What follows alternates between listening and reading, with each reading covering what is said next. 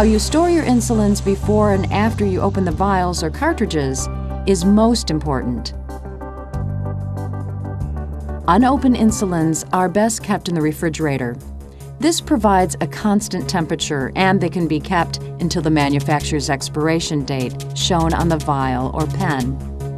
If unopened vials or pens are stored at room temperature, they can be kept for only limited periods of time.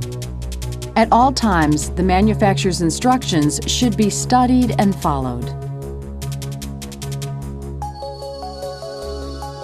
Open vials are best stored in the refrigerator to provide a constant temperature. Whether refrigerated or not, open vials are only good for 28 days.